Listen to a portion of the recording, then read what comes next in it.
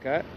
This is Craig Metrowich for Video Celebrity News, and we're live here at Sandton at the famous Nelson Mandela Square. And I've got a beautiful lady next to me, Portia Matali, and we're going to be talking about happy people for Video Celebrity News. She's going to tell us about just some of the benefits of us being happy, because I believe that our leadership should have a portfolio around happiness. They should even have a Minister of Happiness. How's that for a good idea, eh?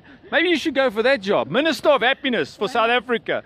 Portia, thanks for your time. Let's get straight into the interview. First of all, how's the setting here? It's an amazing setting, eh? Awesome. It's beautiful. The ambience is so relaxing. I just want to sit here all day.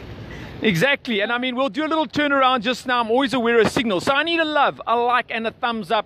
This is for Video Celebrity News, and we're just going to chit-chat about happiness. So first off, what have you learnt about happiness since you've been involved with happy people and happiness and goodwill and feeling good? What have you learned? What would you like to share with the audience? I've learned that happiness is a necessity in every area and every aspect of your life, be it your mental health, your well-being, in every area really, even in relationships.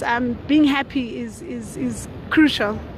And you know what I also found with corporates now, when I started 14 years and 9 months ago, you know, my business called You Are Powerful. Right. People would say like, Craig, what are you on? And I'd say, but listen, how can you not want to take some time and effort to make your staff happy? I mean, happiness in corporates to me is a no-brainer. If your staff are happy, they come to work, right? That's right. You have lower staff turnover. Exactly. If your staff are happy, they're healthier. Yes. Guess what? There's less sick days. Exactly. If your staff are happy, yeah, you have better team spirit. Okay, so share with us, what have you seen as far as the benefits of happiness in the business, happiness in corporates?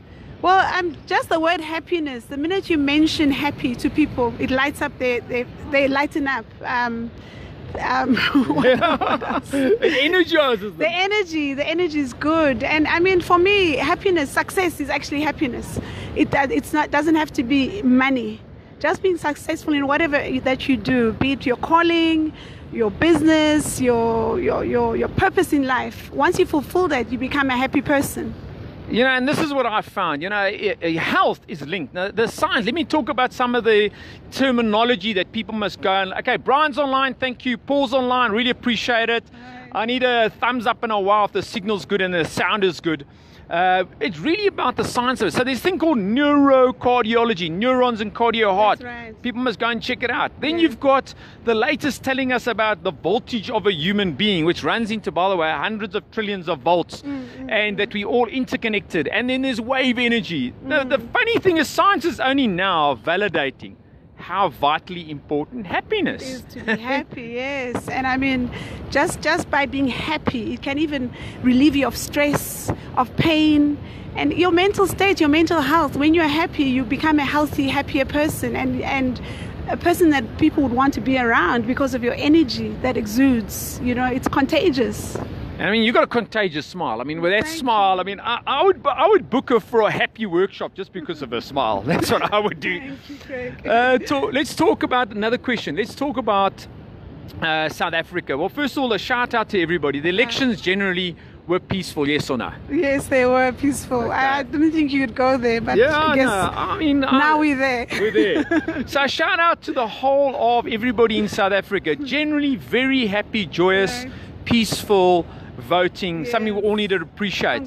Congrats to everybody. Except for those who voted twice or attempted to vote twice. Well, that's not called happiness. That's called tatamachan. Exactly. More questions on happiness, because it's something that people see as a generic thing. So let's talk about, for example, music. Definitely can uplift you, and it's great for you. Dance can uplift you. Exercise can uplift you. Most definitely. What is your X factor suggestion for?